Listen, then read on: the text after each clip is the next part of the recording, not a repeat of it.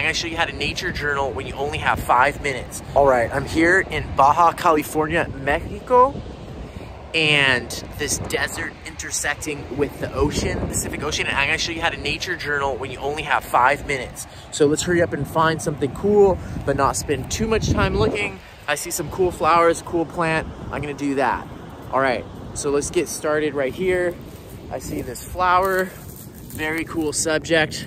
Don't spend too much time finding the perfect subject, because one of the best things about nature journaling is it can make whatever you're looking at very cool. So first thing I'm gonna do is get my materials out. Luckily, I think I can do most of that with one hand and hold the camera with the other. I don't have that much gear with me on this expedition. Oh, and I already noticed a really cool bug.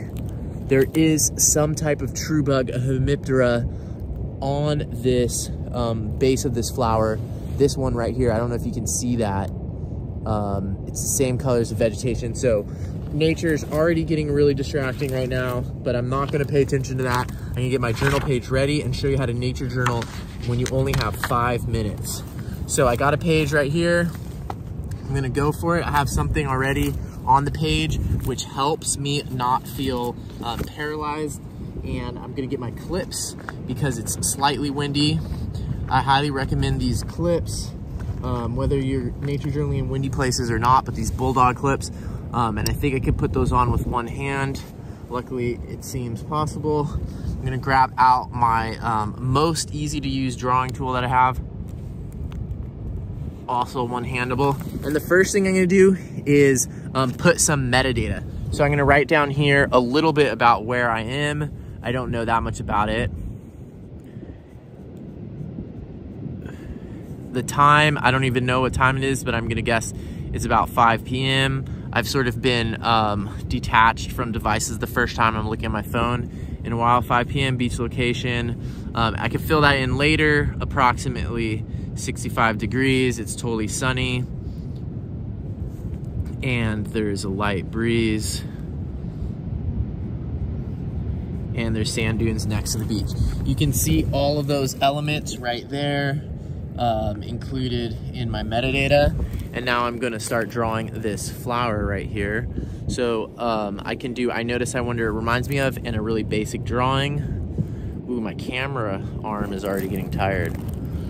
That's a bad sign. So I'm looking at this flower, I'm noticing it has a sort of bilateral symmetry to what's actually an inflorescence. So it's multiple flowers all together in one. I see lots of small tubular sort of purple colored flowers, and those are all things I could just write down with words. I don't even need to draw those if I'm not comfortable with drawing. I'm gonna draw the foliage a little bit. It's round, it's very succulent looking, as are most of the plants that grow in the sand dunes and near the coast in Baja California and California in the United States.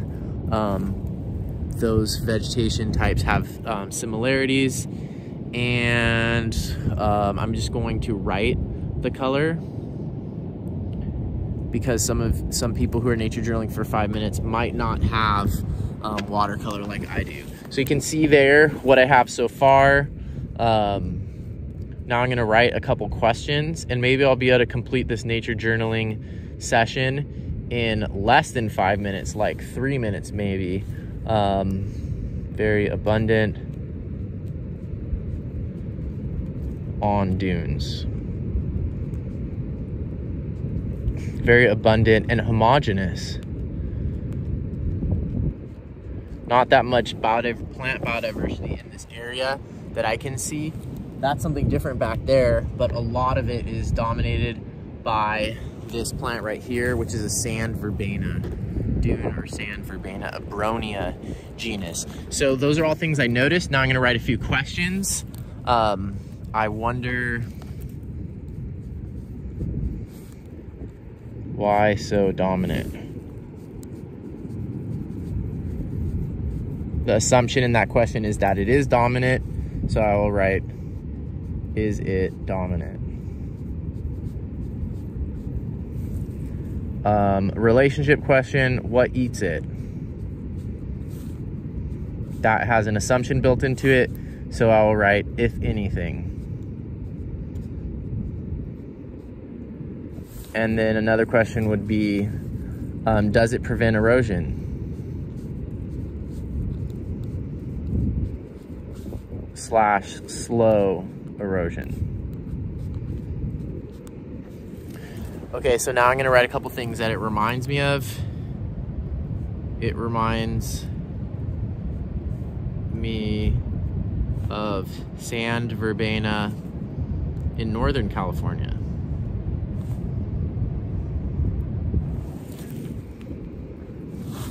It reminds me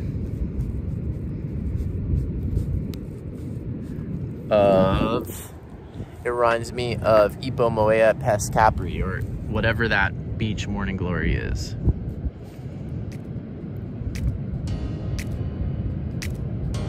And it reminds me of carpet. So this whole section right here, I just nature journaled right now in less than 5 minutes, and that's how you can nature journal too, in less than 5 minutes. No excuses.